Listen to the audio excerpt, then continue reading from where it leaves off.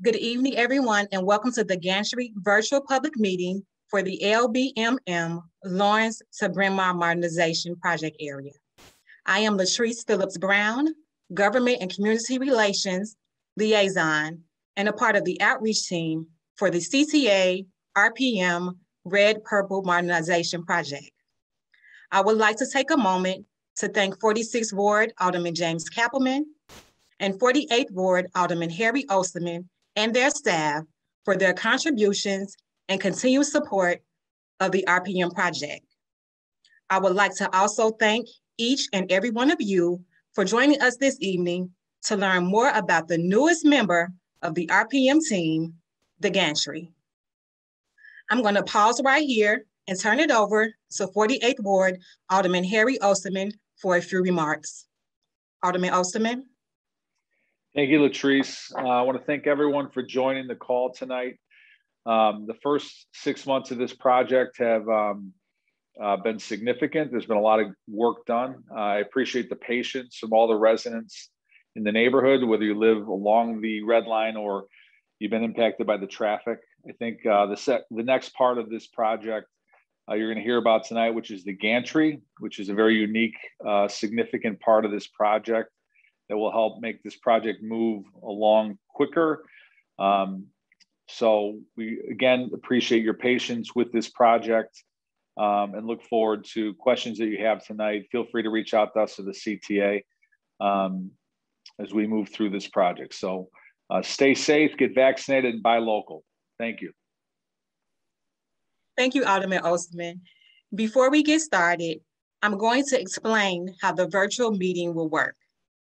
This meeting is being recorded and will be streaming live on Facebook.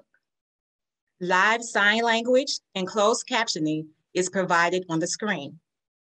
The recording of this meeting will be translated into Chinese, Vietnamese, and Spanish and will be posted to the RPM website. We will first have a presentation. Following the presentation, we will have a 15-minute question and answer session. Due to the large attendance of tonight's meeting, and in an effort to make sure that everyone has the opportunity to ask any questions they may have, we are requesting that all questions be submitted by clicking the small Q&A button at the bottom of your screen and typing your question into the box. You will be able to ask questions throughout the entire meeting, and questions will be addressed during the Q&A at the end of the meeting. If your question is not answered during the Q&A, don't worry. We will post a full Q&A on our website following the meeting. I'm going to ask that all speakers mute their mics when not speaking to limit the amount of background noise. Now let's get started. Next slide. The Gantry will soon be making its debut in the Lawrence to Bryn Mawr project area. It will be used to construct the new track structure. The Gantry is 285 feet long, which is longer than a 747 airplane and almost as long as a football field. Next slide. Tonight's agenda will cover the Lawrence to Bryn Mawr Modernization Project overview, project updates, construction method for the Gantry system, and community impacts. Next slide. Lawrence to Bryn Mawr Modernization Project overview. Next slide. Rebuild Lawrence, Argyle, Berwyn, and Bryn Mawr. As you all know, these 4 stations, the tracks, and embankment are all over 100 years old. Once this project is complete, Lawrence, Argyle, Berwyn, and Bryn Mawr will be 21st century modern and fully accessible stations with both escalators and elevators, making these stations accessible to all. During construction, we will also rebuild and rehabilitate the track and embankment structures. Now let's take a look at the future views of the stations. Next slide. Bryn Mawr Station. This slide shows a future view of the main station house. As you can see, the columns have been removed, providing a clear span an open view of the station. I would like to note that the main station house at Bryn Mawr will flip to the north side of the street, and there will also be an entrance to the station at Hollywood. Next slide. Berwyn Station. Just like Bryn Mawr, the area underneath the track is open with theatrical lighting, providing an increase of safety and security. An additional bike parking has been provided. Next slide. Argyle Station. Along with the lighting and additional bike racks, CTA and Walsh Floor worked closely with the neighborhood stakeholders to make sure that this station design was reflected, that the station's design reflected the characteristics of the community. Next slide. Lawrence Station. This slide shows a view of the station house and auxiliary exit. Just like Bryn Mawr, the station house at Lawrence will flip to the north side of the street, and the auxiliary exit will flip to the south side of the street. As you can see from this slide, every effort was made to open the street and provide a clear view of the well-lit station with additional bike parking. Next slide. Lawrence to Bryn Mawr project timeline. Stage A construction began this year in spring of 2021 and will continue until winter 2022. At that time, Stage B will begin and will continue until winter 2024. Next slide. Construction in the Lawrence to Bryn Mawr project area has been divided into 2 stages. Stage A, which is the east side of the tracks, and Stage B, which is the west side of the tracks. By dividing the construction into 2 stages, it allows us to maintain and continue to run CCA service on one side of the tracks while construction is taking place on the other side. Currently, we are running CCA service on the west side of the tracks, and construction is taking place on the east side of the tracks. I will now turn it over to Mikhail Williams, CCA Project Manager. Good evening. I'm going to talk a little bit about what we've been doing for the past few months since the start of Stage A. You can go to the next slide. So the main activities that we've been focusing on is demolition of the old structure, the demolition of the signal system infrastructure, soil stabilization activities, installation of deep foundations and substructure. We've also been fabricating precast track structure segments off-site. And the main 2 reasons for approaching this in this way is so that we can optimize our schedule. While we're working on foundations on site, we can work with the subsequent substructure off site. It also allows us to reduce the equipment that is needed on site and the material that is needed on site, which overall reduces our community impacts. Next slide. So to date, we have completed the demolition of a little bit less than 2 miles of track work, along with the associated signal system. We've also completed the demolition of our 2 out-of-service station houses at Berwyn and Lawrence. And we're also about 90% complete working on installing our engineered barrier. Now, the engineered barrier serves 2 main purposes. It provides a physical separation between the western in-service tracks and the eastern work zone. The majority of the barrier above ground is supported below ground by sheet piles. And that's an integral part of our earth retention system, which allows us to go into soil excavation. Next slide. So currently we are working on structure demolition and excavation, working in various locations from the north side of the job to the south side of the job. As you saw in the previous renderings that were presented by Latrice, the new structure is elevated. So that requires us to do demolition of various different viaducts at the cross streets. Currently, we have completed 9 out of 11 viaduct demolitions, and we're also working on the retaining wall demolition and embankment.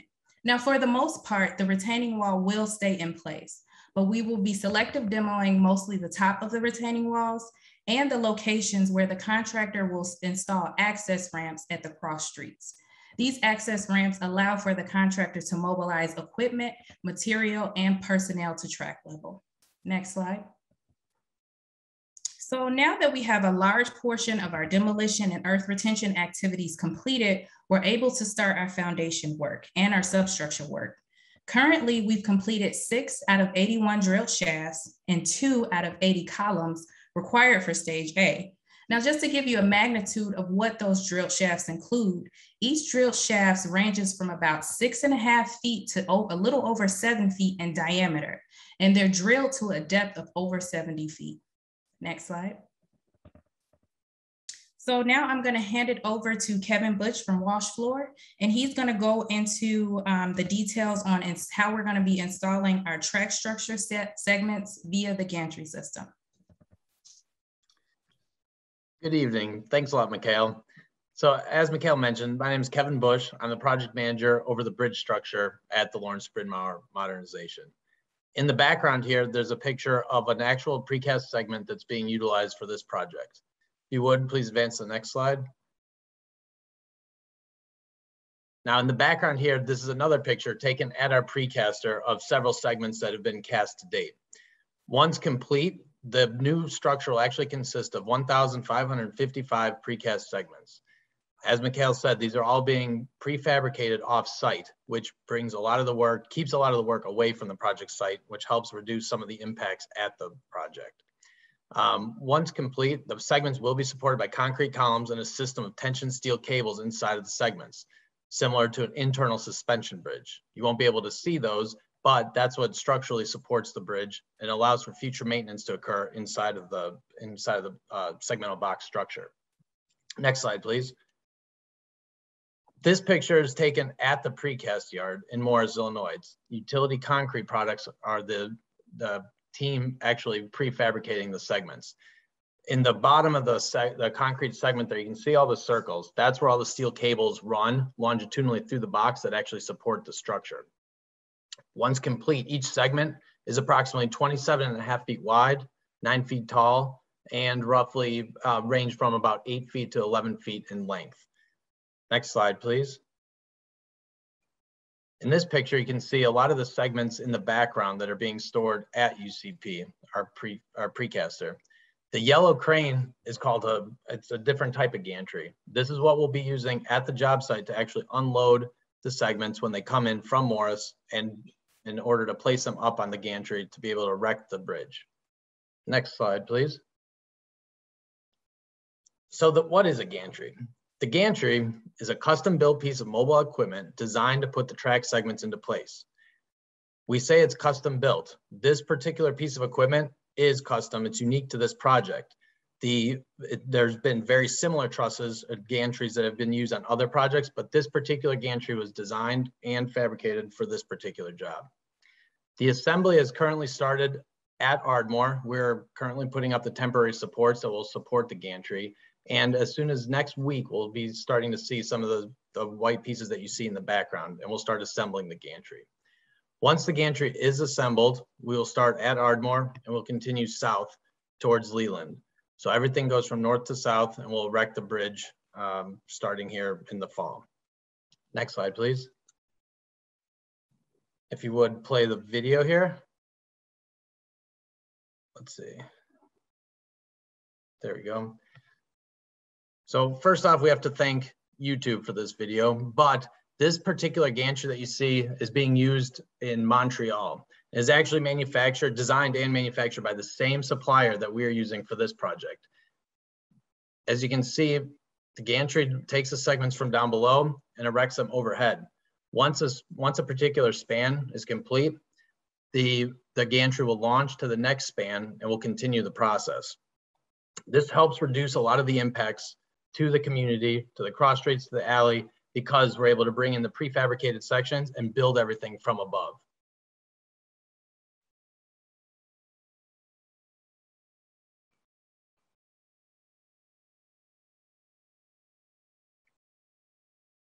Right now you can see they're aligning the segments. So once they're all hung, we'll align them, install the steel cables that I was talking about earlier. And then at that point in time, once those cables are installed and stressed, the span is self-supporting. the gantry can lower that span down onto the permanent concrete piers, and then the gantry will launch forward and we'll repeat the process. Next slide, please. This is a picture taken at the red-purple bypass of the structure that we just are in the process of building right now.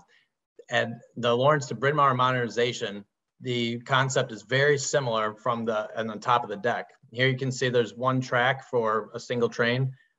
At Lawrence to Bryn Mawr, we'll have each box girder will support 2 trains. We'll also have the precast noise barriers that you can see on the side, which helps reduce the noise because it deflects it upward. Next slide, please.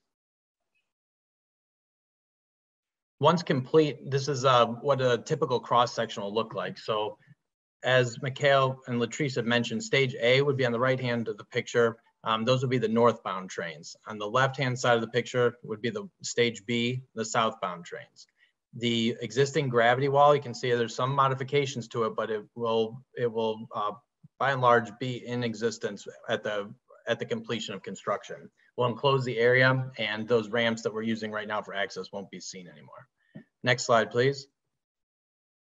So some of the benefits to the area when we use a technology like this to build this type of a superstructure. So first, there's less impacts in the neighborhood because we're building the track support pieces off-site.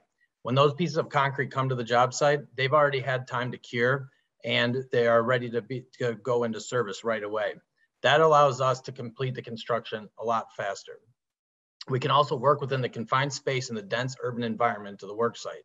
Everybody who's been anywhere near this project understands how dense and how little real estate there really is to work. So by developing a piece of equipment, designing a piece of equipment that can actually operate within the confines of the proposed structure, we're able to operate without impacting any of the adjacent structures that are already in existence. Next slide, please. Now I'm going to talk about some of the impacts to the community. Next slide. So first off, we'll talk about the streets. So at the various side streets running through the project, we will be closing them down as we erect the bridge over the cross streets. So some of the side streets between Ardmore, Catalpa, Balmoral, Argyle, Winona, and Ainsley would be short-term closures. Some of the major streets will be, again, short-term closures over the weekend. And the 3 that you can see that are in bold, Ardmore, Balmoral, and Ainsley, are all areas that we're going to be hoisting segments. So that's where we're going to be delivering the segments. And then from those cross streets, the segments come up onto the bridge and we deliver them to the gantry as the gantry continues to work south. Next slide, please.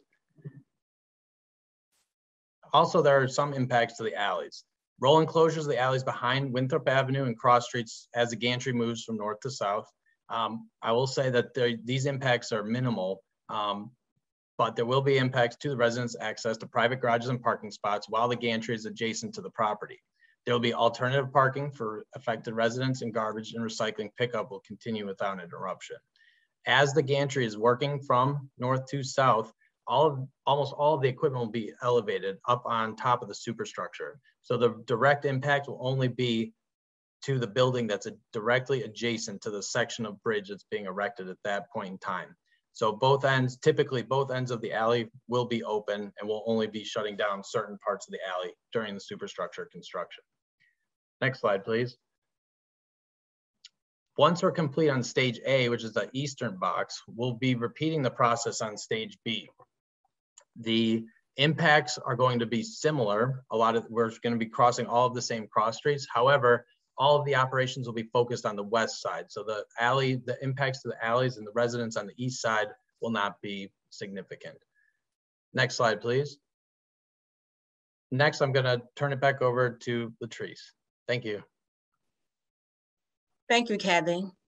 We are aware that consistent and effective communication and outreach is crucial for this project. So we have several ways we will communicate with the community. We will continue to have virtual town halls and smaller community meetings.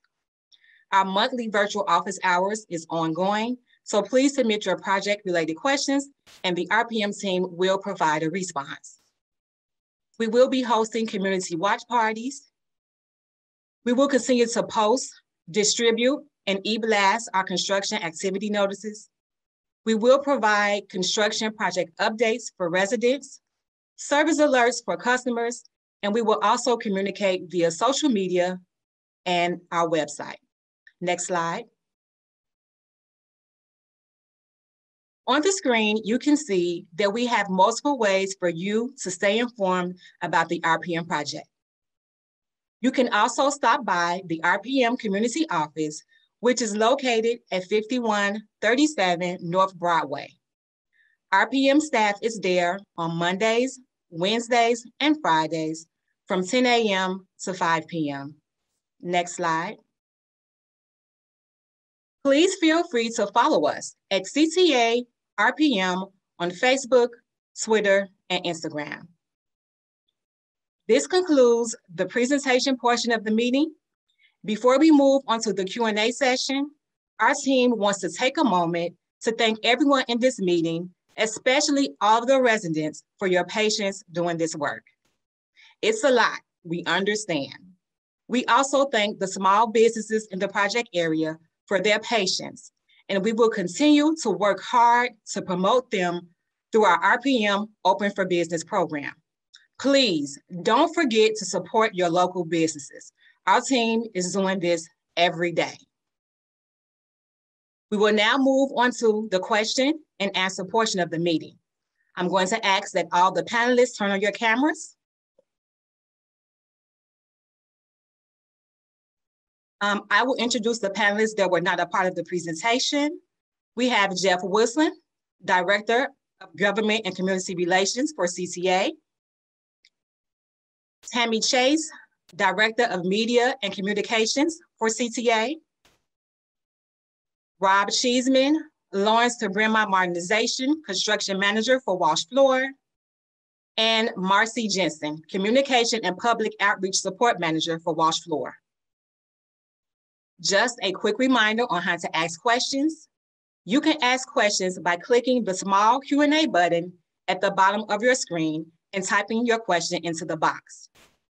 If your question is not answered during the Q&A, don't worry. We will post a full Q&A on our website after the meeting. Okay. The first question will be for Rob Cheeseman. Why was Ardmore chosen as the staging location for this work? It's a good question. As Kevin mentioned, there are a few significant staging locations, Ardmore being the first, and then the next would be Balmoral and Ainsley.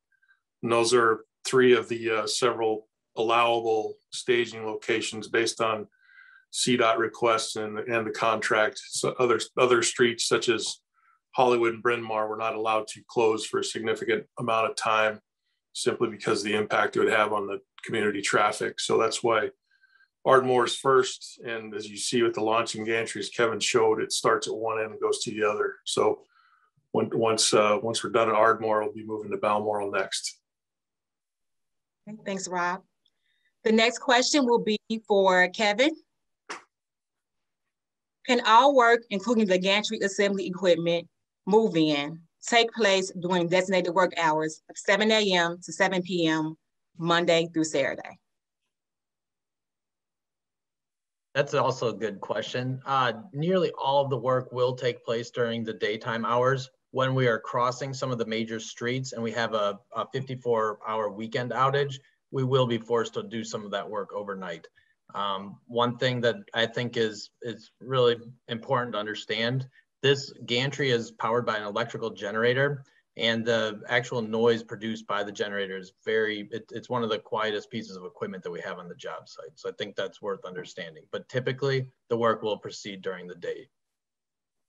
Thank you, Kevin. The next question will be for Mikhail. What can you do to minimize the noise generated by construction vehicles backing in from Sheridan? Well, one of the main things that we can do while minimizing impacts to the community is our priority. We want to make sure that we have the work occur in a safe way. So we make sure that we coordinate with the contractors, specifically Rob and Kevin, and talk through all of the equipment moves and the closures that they have. For the most part, they do use busy streets such as Sheridan and Broadway. And we make sure that we review their closures when they're having major pieces of material and equipment coming into the site. And we make sure that it doesn't present an undue burden onto the community. So in doing that, that allows us to restrict the noise to a time period, which would be either 7 to 3, 7 to 7 p.m. Or if we have to do work overnight, we generally e-blast that out to the community so that they are aware if there are impacts, they can plan for them. Okay, Mikhail, I have a follow-up question for you. Can you disable the vehicle's backup alarms since they are always accompanied by flaggers? Like I said before, our main focus is to minimize impacts to the community, but our priority is to make sure that everything occurs in a safe way. So disabling those alarms would present a security or a safety hazard to our workers and to the community. So we want to make sure that we do everything in a safe way, even though it may be a little bit of a nuisance to the community. The first priority is to make sure that everyone impacted, our workers, our construction activities, and the community is protected in a safe way. Thank you, Mikhail. The next question is for Tammy Chase. How are businesses being supported with the Open for Business campaign?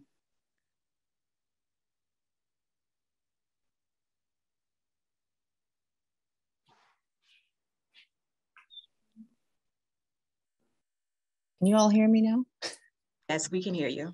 All right, sorry about that. So typically with all major construction projects, CTA does support local businesses, typically posting signs or banners, letting people know that businesses are still open. With the RPM project, just because there were hundreds of businesses potentially affected by our project, in the project footprint, we created the RPM Open for Business program in late 2020. That includes signage, social media, we've just created a website within the transitchicago.com website that is all about local businesses and the local communities, including a business directory. And we're also, we have been rolling out a series of videos that feature individual businesses within the project area, allowing the business owners to tell their story and what makes them special.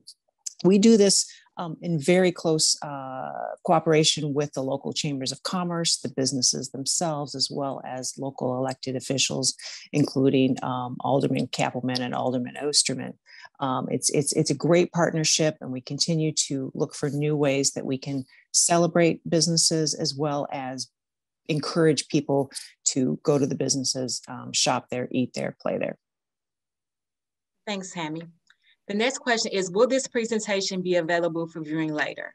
I can take that question. Yes, a copy of the presentation will be posted to the RPM website following the meeting. The next question is, who is the contact person to talk about dispersal of parcels of land freed up by the project? So for that question, you can contact Jeff Wilson. His email is jwilson@transitchicago.com. The next question is for Mikhail. Will we see how the platforms will be configured? Yes, in regards to, well, either way it goes, we're going to present to the community what the boarding configuration will be. We also have standards as far as community and customer information. Anytime we change different boarding configurations, we have to give notice of at least 2 weeks. So we try to make sure that we message that on social media, also at every station, particularly for the new stations or the stage B stations. We will present that to the community so that everyone is aware of where you would be able to board the trains and where the new platforms will be. In addition to just having, signage on site. So we make sure that we take an in-depth look and a review at all of the signage required and wayfinding so that the community and our customers are aware of where they can board trains. Thank you. The next question will be for Rob. It says suspension bridges. will cables end up anchored on either side of the bridge? And where will the cables be anchored in this project? I'll hand that one off to Kevin. He's much smarter on this bridge than I am. Okay. I wouldn't say smarter, but I can tell you the post-tensioning cables that run through the box, they're actually anchored at the pier segment, which is the end of each span. So directly above the concrete pier that's supporting the bridge, there's a series of anchors embedded in the concrete right there. And that's where the steel terminates, and that's what transfers all the load into the structure to keep it supporting. Each particular span, so in between each pier, there's no continuous span, so everything ends at each pier and then starts over with the next span. Okay. The next question is for Jeff Wilson. Is there an opportunity to provide public parking underneath the tracks? Good evening, everybody. So we're actually working very closely with the Alderman's office as well as the surrounding community to get input about how they'd like to activate some of the open space that's going to be post-construction. So we welcome feedback. We welcome any kind of ideas, and we work through the Alderman's office. So any suggestions you have should be submitted to both us and Alderman, either Kappelman's office or Alderman Osterman's office, depending on what your interest, where the interest is. So thank you. Next question, I'm going to send it over to Rob. Why are walls being built under the new tracks when the project is finished versus turning that newly available space for public use? Kind of dovetails with the parking question there, but the reason to put the walls up is for security, just to keep stuff from getting piled up, control trash, that kind of thing. So the footprint under the structure doesn't look all that different from what it is right now. Other than that, the cross streets where it'll be much wider. But that's the main reason, I believe, is security, and the CTA can feel free to weigh in if anything there else on why the walls are going up. Yeah, mainly I would say for security, just to piggyback on your comments, Rob. And then also we have a regiment of maintenance of our structure to make sure that it's safe and it's operating the way that it should be. So that area underneath the structure primarily, I shouldn't say primarily, but for the most part will be used for maintenance so that we can make sure that the structure is sound and is performing the way that it should. So security and maintenance are two major factors. When the project is finished, is there any sound control with the new tracks that will make the CTA trains sound less than across the adjacent community? Kevin? I was hoping there's a sound engineer on here. But at the end of construction, I mentioned in the picture that showed the section of bridge over at the red purple bypass, we'll have precast noise barriers that are erected on both sides. And those noise barriers, they help deflect the sound up, which helps to the end user down at street level or in the adjacent buildings. The other thing that's important to note, this rail, it's continuously welded rail. So there's not a lot of joints just like there is on a typical ballasted track. And then with the closed deck structure, you got solid concrete from almost the very north end to the very south end. So all of those items really do help reduce the noise from the trains. Thank you. Next question is for Rob. Will the clearance of the underpass be higher than it is today? What is the new clearance? Yeah, the clearance on all the viaducts we're demolishing, you know, some of them are just over 11 feet right now, but the minimum will be 14'6". So more than enough for standard trucking, which is good. So we won't have trucks getting stuck under the bridges anymore when they're done. But the minimum right now is 14'6". The next question will be for Kevin. Where do all the dump trucks take all the rubble? All of the rubble goes off-site to various landfills that we have approval with to dispose of that material. So everything is taken off-site. Okay. And back to Rob.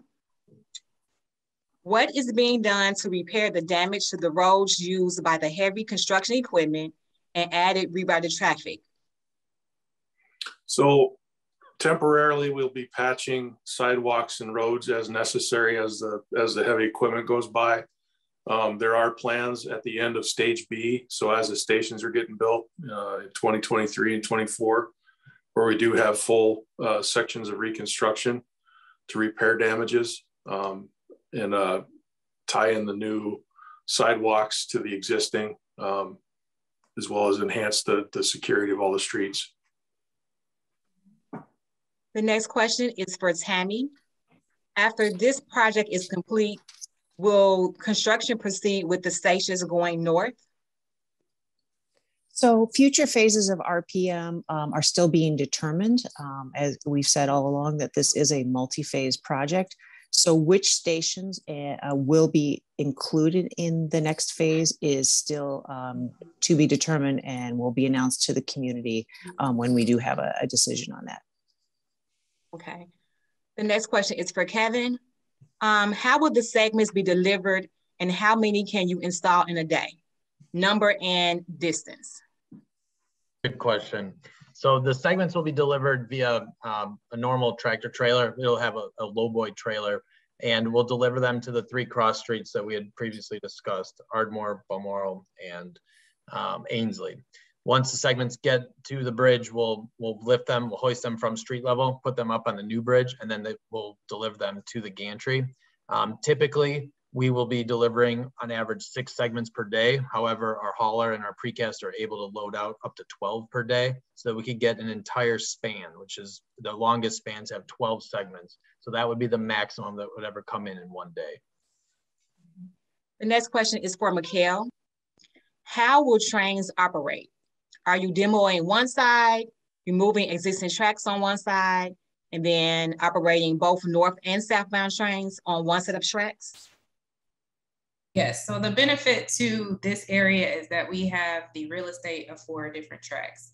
So we split the project into stage A and stage B. Stage A is the east side, which includes 2 tracks, and then the west side, which is stage B, includes 2 tracks.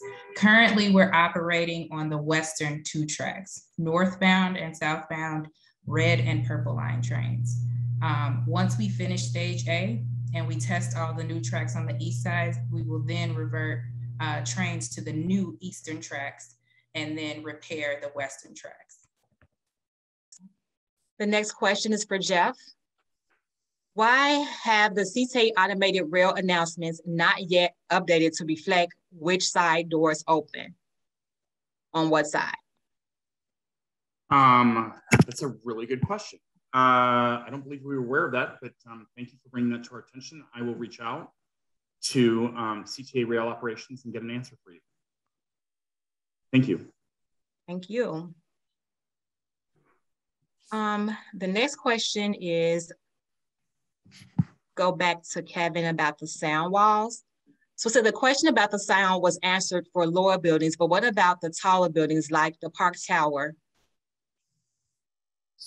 So all 3 of those items that I had mentioned, the closed deck structure, the continuously welded rail, and the noise barrier all contribute to less sound getting to the end user. So again, that sound is deflected straight up from those precast noise walls. So I think the end result for everybody is it's going to be quieter than the existing structure.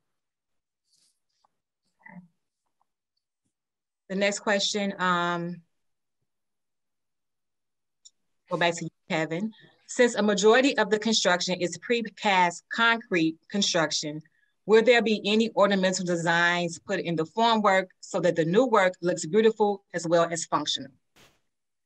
Yes, so actually on the precast noise barrier, there is a intricate pattern on the panels, especially over the cross streets. Each cross street has their own pattern, and then there's a typical pattern between the cross streets. Then down below, at the end of the day, we call them screen walls, but the walls that enclose the existing embankment, those also have a form liner pattern. So there will be some architectural form liner included on all of that precast. Okay.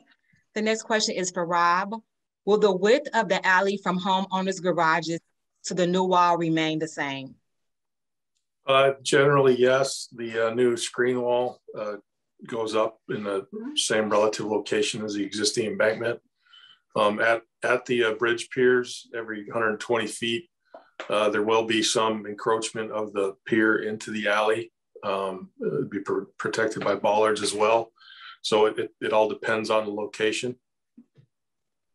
Okay, thanks, Rob. So that was our final question. I'm going to give it a few more minutes to let anyone who would like to ask a question to go ahead and submit a question.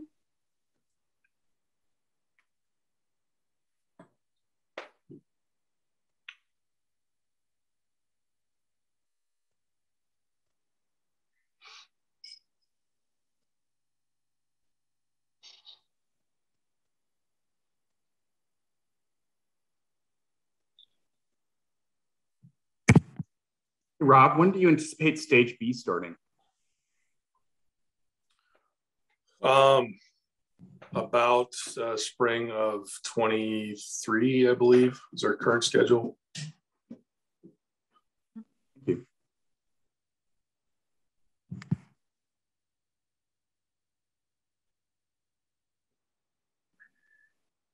We do have a few more questions coming in. This question is for Tammy. Will the recording of this meeting be available online?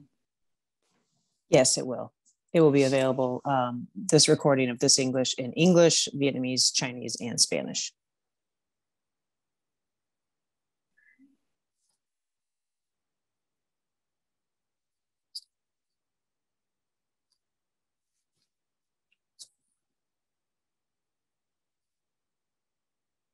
Okay, I'm gonna give it a few more minutes.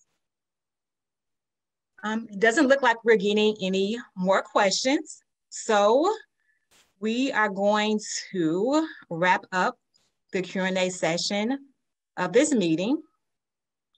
If you submitted a question or if you would like to submit questions later, you can send those questions to our email, transitchicago.com/RPM. Again, all the questions will be posted to our website. An email will be sent to all attendees with links to this presentation, a recording of the webinar, a list of all the questions, and a short survey.